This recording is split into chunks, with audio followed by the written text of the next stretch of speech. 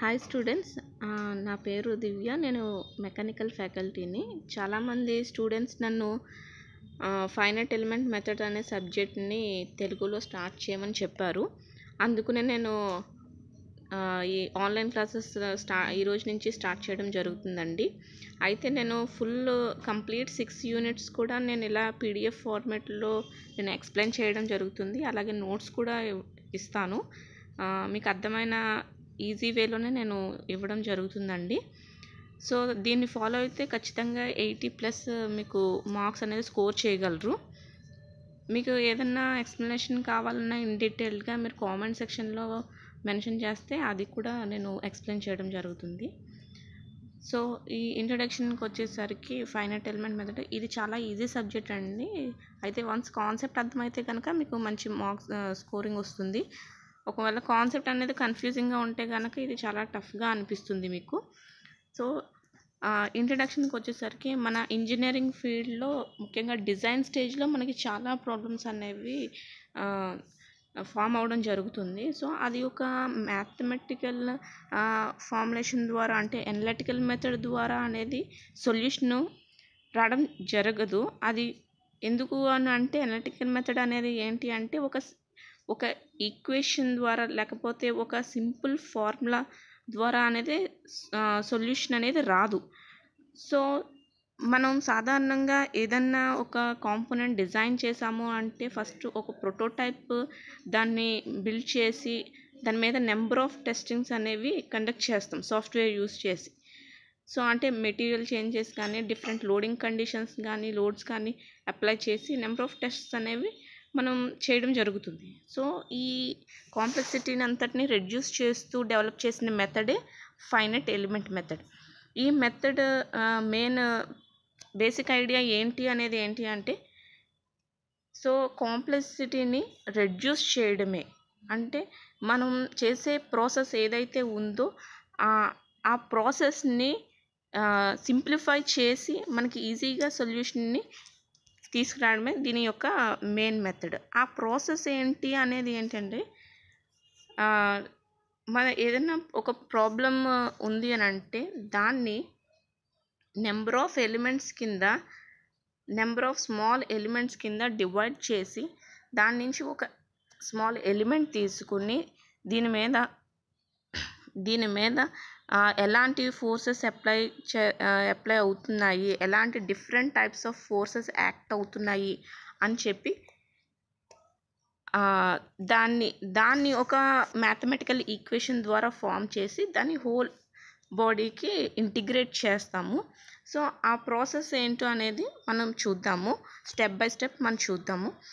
So ఈ మెథడ్లో మనకి వచ్చేది first of all stress and equilibrium equation అండి. ఈ ఈక్వేషన్ అనేది ఈ stress and equilibrium equation start చేసే ముందు ఈ మెథడ్ ఏదైతే ఉందో మనం డిఫరెంట్ స్మాల్ ఎలిమెంట్స్ కింద నెంబర్ ఆఫ్ స్మాల్ ఎలిమెంట్స్ కింద మనం డివైడ్ చేసి ప్రాబ్లమ్ని దాని నుంచి ఒక ఎలిమెంట్ ఏదైతే తీసుకొని మనం దీన్ని అనలైజ్ చేస్తామో ఈ ప్రాసెస్నే డిస్క్రిటనైజేషన్ ప్రాసెస్ అంటాము ఫెమ్లోని. సో ఇది బేసిక్ మెథడ్. ఫెమ్ మెథడ్లో మనకి బేసిక్ మెథడ్ ఈ discretisation process, number of small elements కింద మనం డివైడ్ చేయడం అనేది. నెక్స్ట్ ఈ ఈక్వేషన్ దగ్గరకు వచ్చేసరికి మనం ఆల్రెడీ స్ట్రెంత్ ఆఫ్ మెటీరియల్స్లో అవి మనం స్ట్రెస్సెస్ మీద అలాగే స్ట్రెస్ అనాలిసిస్ అనేవి మనం సాల్వ్ చేస్తూ వచ్చాము. రాడ్స్ మీద, బీమ్స్ మీద ఇలాగా ఎలాస్టిక్ డిఫార్మేషన్స్ ప్రాబ్లమ్స్ అన్నీ కూడా సాల్వ్ చేసి వచ్చాము. దాని ఎక్స్టెన్షన్ మెథడే ఈ ఫెమ్లో కూడా మనకి కనిపిస్తూ ఉంటుంది. ఇక్కడ మనం ఒక 3 డైమెన్షనల్ బాడీ ఉంది కదండి. ఈ బాడీ ఏంటంటే నేను ముందే చెప్పాను కదా, నెంబర్ ఆఫ్ స్మాల్ ఎలిమెంట్స్ కింద డివైడ్ చేసుకుంటామని చెప్పేసి. అందులో తీసుకున్న ఒక స్మాల్ ఎలిమెంటే ఈ 3 డైమెన్షనల్ బాడీ. ఎందుకంటే 3 డైరెక్షన్స్లోని మనం మెన్షన్ చేయాలి. సో ఆ వన్ ఆఫ్ ద స్మాల్ ఎలిమెంటే ఈ 3 డైమెన్షనల్ బాడీ. ఇందులో మనకి ఇక్కడ ఎస్ అంటే సర్ఫేస్ అండి, వి అంటే వాల్యూమ్, పి అనేది ఐ అనే పాయింట్ దగ్గర పి అనే పాయింట్ లోడ్, అలాగే టీ అంటే ట్రాక్షన్ ఫోర్స్నే బాడీ ఫోర్స్ అని కూడా మనం అంటాము. అలాగే దాన్ని టెక్నికల్గా ట్రాక్షన్ అంటాం. ఎస్టీ అనేది సర్ఫేస్ ట్రాక్షన్. వేర్ ఇక్కడ యూ అని కనిపిస్తుంది కదండి, ఇది ఏంటంటే ఎక్స్ యాక్సిస్ డైరెక్షన్లో, ఎక్స్ డైరెక్షన్లో మనకి ఏమైనా డిస్ప్లేస్మెంట్ ఉంటే దాన్ని యూ అని రిప్రజెంట్ చేస్తాం. అలాగే వై యాక్సిస్లో వి, జెడ్ యాక్సిస్లో డబ్ల్యూ అని చెప్పేసి. వేర్ ఎఫ్ఎక్స్ అనేది ఉంది కదండి, ఎఫ్ఎక్స్ అనేది ఏంటంటే డిస్ట్రిబ్యూటెడ్ ఫోర్స్ అని చెప్పేసి అంటాము. సో ఎక్స్ డైరెక్షన్లో యాక్ట్ చేస్తున్నది డిస్ట్రిబ్యూటెడ్ ఫోర్స్ ఏదైనా ఉందంటే ఎఫ్ఎక్స్. వేర్ డివి అనేది ఎలిమెంటరీ వాల్యూమ్, ఎందుకంటే మనం కంప్లీట్ బాడీ మొత్తం కన్సిడర్ చేయట్లేదు, దాంట్లో ఒక small element, number of elements కింద మనం డివైడ్ చేసాం కదా, అందులో ఒక స్మాల్ ఎలిమెంట్ తీసుకుని మనం చేస్తున్నాం కనుక సో దాని యొక్క వాల్యూమ్ అని చెప్పేసి. సో ఎఫ్వై అనేది distributed force in why direction and in Z direction కూడా. నెక్స్ట్కి వచ్చేసరికి ఇది 3 డైమెన్షనల్ బాడీ అని. మన స్ట్రెస్ అండ్ ఈక్విలిబ్రియం ఈక్వేషన్లో ఏంటంటే 2 డయాగ్రామ్స్ ఖచ్చితంగా పడాలి. అందులో ఫస్ట్ది ఏంటంటే ఈ 3 డైమెన్షనల్ బాడీ అనేది. నెక్స్ట్ వచ్చేసి దీని గురించి ఏదైతే మనం ఎక్స్ప్లెయిన్ చేసామో ఆ 3 డైమెన్షనల్ బాడీలో సర్ఫేస్ అని, వాల్యూమ్ అని చెప్పేసి, సో అవన్నీ కూడా మనం డీటెయిల్డ్గా ఇక్కడ మెన్షన్ చేయాలండి. ఖచ్చితంగా పాయింట్ టు పాయింట్ మెన్షన్ చేయాలి. నేను చెప్పాను కదా యూ అనేది డిస్ప్లేస్మెంట్ ఇన్ XYZ డైరెక్షన్ అని చెప్పేసి అన్నాను కదా, సో అది. అలాగే next distributed forces distributed forces FX, fy, FZ. Wear ఇక్కడ టీ అని ఉంది కదండి, అది ట్రాన్స్పోజ్. మనం కేవలం రో వైజ్లోనే మనం మెన్షన్ చేయవసరం లేదు, ఎందుకంటే మనం అప్లై చేసేది అంతా మ్యాట్రిక్స్ ఫార్ములేషన్ ద్వారా మనం చేస్తున్నాం కనుక సో ఐదర్ రో వైజ్ కానీ కాలం వైజ్ కానీ మనం ఎలాగన్నా మనం మెన్షన్ చేసుకోవచ్చు. అందుకనే ట్రాన్స్పోజ్ అని ప్లేస్ చేయడం జరిగింది. టీ అనేది ట్రాక్షన్ ఫోర్స్, వేర్ పి అనేది పాయింట్ లోడ్. చెప్పాను కదండి, పి అనేది point load in XYZ direction. ఇక్కడ 6th పాయింట్ దగ్గరకు వచ్చేసరికి మనకి స్ట్రెస్సెస్ అనేవి కనిపిస్తున్నాయి కదండి. సో ఇవి ఎలా తీసుకుంటాము అని అంటే ఇక్కడ 6 ఇండిపెండెంట్ కాంపోనెంట్స్ ద్వారా స్ట్రెస్సెస్ అనేవి మెన్షన్ చేయడం జరిగింది. సో ఈ 6 ఇండిపెండెంట్ కాంపోనెంట్స్ మనం ఎలా తీసుకుంటాము అని అంటే, ఫర్ ఎగ్జాంపుల్ ఏదన్నా ఒక మిషన్ కాంపోనెంట్ డిజైన్ చేసాము, ఒక మిషన్ కాంపోనెంట్ ఉంది అని అంటే దాని మీద ఒక లోడ్ మనం అప్లై ఒక డైరెక్షన్లో కానీ మెనీ డైరెక్షన్స్లో కానీ మనం లోడ్ అప్లై చేసాము అని అంటే దాంట్లో డిఫరెంట్ టైప్స్ ఆఫ్ స్ట్రెస్సెస్ అనేవి ఇండ్యూస్ అవుతాయి. అంటే షియర్ స్ట్రెస్ కానీ, బెండింగ్ స్ట్రెస్ కానీ, క్రషింగ్ కానీ, అలాగే టెన్సైల్ స్ట్రెస్ కానీ, సో ఇట్లా డిఫరెంట్ టైప్స్ ఆఫ్ స్ట్రెస్సెస్ అనేవి ఇండ్యూస్ అవుతాయి. సో ఈ అన్ని స్ట్రెస్సెస్ కలిపి మనం 2 గ్రూప్స్ కింద మనం డివైడ్ చేసినట్లయితే అవి normal stresses and shear stresses అండి. ఇక్కడ కనిపిస్తున్న sigma X, sigma why, sigma Z అనేవి నార్మల్ స్ట్రెస్సెస్ అండి. ఈ 3 కూడా shear stresses in XYZ direction. ఇక్కడ మనకి ఏదైతే టౌ YZ అని ఉంది కదండి, అంటే ఇది shear stress in X direction అని చెప్పుకుంటాము. ఎందుకు అంటే షియర్ స్ట్రెస్ అనేది ఆపోజిట్ డైరెక్షన్లోనే ఫోర్సెస్ అనేవి యాక్ట్ అవ్వడం జరుగుతుంది. అయితే ఏ సైడ్ అయినా సరే ఆపోజిట్ డైరెక్షన్లోనే ఫోర్సెస్ అనేవి యాక్ట్ అవుతాయి. సో ఇక్కడ మనం ఏదైతే ఇప్పుడు X డైరెక్షన్లో వాటి యొక్క ఆపోజిట్ యాక్సిస్ ఏమి అని అంటే ఖచ్చితంగా మనం Y అండ్ Z అని తీసుకుంటాం. సో అందుకునే X డైరెక్షన్లో యాక్ట్ అయ్యేది టౌ YZ అని రిప్రజెంట్ చేస్తాం. అలాగే ఇక్కడ నెక్స్ట్ తీసుకుంటే ఇది టౌ XZ అండి. ఇక్కడ కరెక్ట్ చేసుకోండి, ఎందుకంటే ఇక్కడ Y డైరెక్షన్లో యాక్ట్ అవుతున్న షియర్ స్ట్రెస్ టౌ XZ. అలాగే లాస్ట్ టౌ XY అనేది ఏంటంటే Z డైరెక్షన్లో యాక్ట్ అవుతున్న షియర్ స్ట్రెస్. అలాగే నెక్స్ట్ వేసినది స్ట్రెస్సెస్ ఎలా యాక్ట్ అవుతున్నాయి అనేది రీజన్లో చెప్పడం జరుగుతుందండి. ఇది యాక్చువల్లీ మెటీరియల్లో కానీ టెక్స్ట్ బుక్లో కానీ ఏంటంటే చాలా కాంప్లెక్స్గా ఉంటుంది ఫిగర్ అనేది. ఈ 3 డైరెక్షన్స్లో ఎలా యాక్ట్ అవుతున్నాయి నార్మల్ స్ట్రెస్సెస్, షియర్ స్ట్రెస్సెస్ అనేది మనం క్లియర్గా తెలుసుకున్నట్లయితే కింద మనకు కనిపిస్తున్న ఈ 3 ఈక్విలిబ్రియం ఈక్వేషన్స్ మనం ఈజీగా ఫామ్ చేయగలము. యాక్చువల్లీ మెయిన్ ఈ డెరివేషన్కి ఏంటంటే ఈ 3 ఈక్వేషన్స్ అనేవి పడాలండి. ఈ 3 ఈక్విలిబ్రియం ఈక్వేషన్స్ వస్తే కనుక ఈ డెరివేషన్ అనేది సక్సెస్ఫుల్గా కంప్లీట్ అయినట్టు.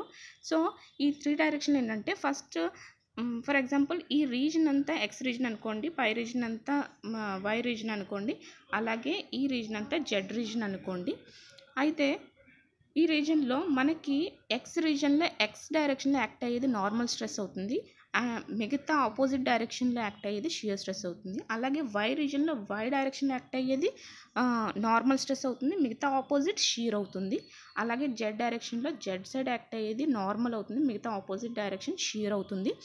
అలాగే సో ఇక్కడ మనం చెప్పుకున్నాము, సో ఎక్స్ రీజన్లో యాక్ట్ అయ్యేది ఎక్స్ డైరెక్షన్ నార్మల్ స్ట్రెస్ అని, మిగతా ఆపోజిట్లో మనం షియర్ అని తెలుసు కాబట్టి షియర్ అని టవ్ అని నోట్ చేస్తాం. అయితే ఇది ఎక్స్ రీజన్ అనుకున్నాం కనుక ఎక్స్ అనేది కామన్గా ఉంటుంది. సో బేసికల్గా ఇది వై డైరెక్షన్ కనుక సో వై అని వేస్తాము, ఇది జెడ్ యాక్సిస్ డైరెక్షన్ కనుక సో జెడ్ అని రిప్రజెంట్ చేస్తాము. అలాగే ఇన్ ద సేమ్ సెన్స్ ఇక్కడ కూడా వై రీజన్లో వై డైరెక్షన్లో యాక్ట్ అయ్యేది మనకి సిగ్మా వై అవుతుంది, మిగతా రెండు షియర్ అవుతుంది. సో ఇది వై రీజన్ కనుక వై అనేది కామన్గా ఉంటుంది. ఇది ఇనీషియల్గా ఇది X direction and means X access direction కనుక ఎక్స్ అని, ఇది Z అనేస్తాం. In the same way మనం ఇక్కడ వై డైరెక్షన్లో కూడా మనం వై రీజన్లో కూడా మనం ఇలాగే మెన్షన్ చేస్తాం. సో ఇలా మెన్షన్ చేసిన తర్వాత ఈ 3 ఈక్వేషన్స్ ఉన్నాయి కదండి. సో ఫస్ట్ ఈక్వేషన్ ఏదైతే ఉందో ఇదంతా కూడా ఎక్స్ రీజన్ సంబంధించింది. So effects distributed force effects అనేది నార్మల్గా కామన్గా వచ్చేది. సో ఇక్కడ డో బై డో ఎక్స్ అని చెప్పేసి మనం మెన్షన్ చేస్తాం, ఎందుకంటే ఇది పార్షియల్ డిఫరెన్షియేషన్లోనే ఇది ఫార్ములేట్ చేయాలి. ఎందుకంటే మనం తీసుకుంటుంది కంప్లీట్ బాడీ కాదండి, ఒక పార్ట్ ఒక చిన్న ఎలిమెంట్ని మనం తీసుకుని మనం అనాలిసిస్ చేస్తున్నాం కనుక ఖచ్చితంగా పార్షియల్ డిఫరెన్షియేషన్లోనే మనం మ్యాథమెటికల్గా ఫార్ములా వేయాలి. ఇక్కడ ఫస్ట్ ఈక్వేషన్ తీసుకున్నట్లయితే మనం ఇక్కడ గ్రాఫ్ తీసుకుని ఎక్స్ రీజన్లో మనం మెన్షన్ చేసాం కదండి, ఎక్స్ డైరెక్షన్ ఉన్నది సిగ్మా ఎక్స్ అని, మిగతా రెండు టవ్ అని చెప్పేసి మెన్షన్ చేసాం కదా, సేమ్ అదే మనం ఇక్కడ వెయ్యాలి. సో ఇక్కడ do by do X plus do why plus do by do Z అనేది కామన్ రిపీట్ అయ్యేది. ఫస్ట్ దాంట్లో తీసుకున్నట్లయితే సో ఎక్స్ రీజన్లో ఎక్స్ డైరెక్షన్లో ఏం యాక్ట్ చేస్తుంది అనేది చూసుకోండి. సో ఎక్స్ రీజన్లో ఏం యాక్ట్ చేస్తుంది అంటే సిగ్మా ఎక్స్ కనుక ఫస్ట్ వన్ సిగ్మా ఎక్స్ అని వేస్తాము. తర్వాత డైరెక్షన్ అంటే వై డైరెక్షన్లో అంటే విత్ రెస్పెక్ట్ టు వై అక్కడ ఏం యాక్ట్ చేస్తుందంటే షీర్ కనుక టవ్ ఎక్స్ వై. అలాగే విత్ రెస్పెక్ట్ టు జెడ్ ఏం యాక్ట్ చేస్తుందంటే టవ్ ఎక్స్ జెడ్. సో ఇలాగా సేమ్. అలాగే సెకండ్ ఈక్వేషన్ ఇక్కడ చూసారు కదండి, మనకి కనిపిస్తుంది కదా. సో సెకండ్ ఈక్వేషన్లోకి వచ్చేసరికి కూడా మనకి ఇదే కనిపిస్తుంది. సెకండ్ ఈక్వేషన్లో మనం తీసుకున్నట్లయితే మనం మామూలుగా రాస్తాం కదా, do by do X plus do by do why plus do by do Z అని చెప్పేసి. సో అలా తీసుకున్న తర్వాత ఇది fy. So do by do X అంటే ఫస్ట్ ఇక్కడ ఎక్స్ డైరెక్షన్ ఏం యాక్ట్ చేస్తుంది, టవ్ వై ఎక్స్ కనుక టవ్ వై ఎక్స్ అని రాస్తాము. అలాగే విత్ రెస్పెక్ట్ టు వై ఇక్కడ వై డైరెక్షన్లో sigma why, so sigma why. అలాగే జెడ్ డైరెక్షన్లో ఏం యాక్ట్ చేస్తుంది, టవ్ వై జెడ్. సో ఇలాగే ఈక్వేషన్లో మనం రాస్తాం, యాజ్ ఇట్ ఈస్ రాస్తామండి. అక్కడ పైన 3 డైమెన్షన్ బాడీలో మనం రిప్రజెంట్ చేస్తున్నట్లయితే ఈ ఈక్వేషన్ అనేవి ఫామ్ అవ్వడం చాలా ఈజీగా వచ్చేస్తుంది. సో నెక్స్ట్ అప్లికేషన్కి వచ్చేసరికి ఇది మెయిన్గా స్ట్రక్చరల్ మెకానిక్స్ ఫెమ్ అనేది స్టార్టింగ్లో ఈ మెథడ్ డెవలప్ చేసినప్పుడు స్టార్టింగ్లో ఎక్కువగా స్ట్రక్చరల్ మెకానిక్స్కి ఇది అప్లై చేసేవారు. నెమ్మదిగా ఇది డిఫరెంట్ ఇంజనీరింగ్ ఫీల్డ్స్లో ఇది ఫెమ్ మెథడ్ అనేది అప్లై చేయడం జరిగింది, అలాగే సక్సెస్ అవ్వడం కూడా జరిగింది. సో డిఫరెంట్ ఏరియాస్లో ఈ ఫెమ్ మెథడ్ అనేది దేనికి అప్లై చేస్తారనేది నేను డీటెయిల్గా మెన్షన్ చేశాను, అది మీరు చదువుకోండి. నెక్స్ట్ అడ్వాంటేజెస్కి వచ్చేసరికి ఇది చాలా ఈజీ అండ్ సింపుల్ మెథడ్ అండి. అయితే ఇది ఓన్లీ స్టాటిక్ కండిషన్స్కే కాదు, డైనమిక్ కండిషన్స్లో కూడా ఇది అప్లై అవుతుంది. డిఫరెంట్ లోడింగ్ కండిషన్స్లో ఇది ఈ ఫెమ్ అనేది అప్లై అవుతుంది. అయితే మనకి ఎలిమెంట్ సైజ్ అనేది మనం డిక్రీజ్ చేసుకోవచ్చు, పర్టికులర్ ఒక సైజ్ అనేది ఉండదు. సో ఎన్ని ఎలిమెంట్స్ కావాలంటే అన్ని ఎలిమెంట్స్ కింద డివైడ్ చేసుకోవచ్చు, అలాగే నెంబర్ ఆఫ్ ఎలిమెంట్స్ కింద డివైడ్ చేసుకోవచ్చు. సో అవన్నీ కూడా అడ్వాంటేజెస్లోకి వస్తాయండి. డిసడ్వాంటేజెస్కి వచ్చేసరికి ఏంటంటే ఈ డివిజన్ ప్రాసెస్ ఏదైతే ఉందో అది మామూలుగా మనం సాల్వ్ చేయాలి అని అంటే టైం టేకింగ్ ప్రాసెస్. సో ఖచ్చితంగా మన సాఫ్ట్వేర్ యొక్క సపోర్ట్ తీసుకునే మనం సాల్వ్ చేయగలుగుతాము.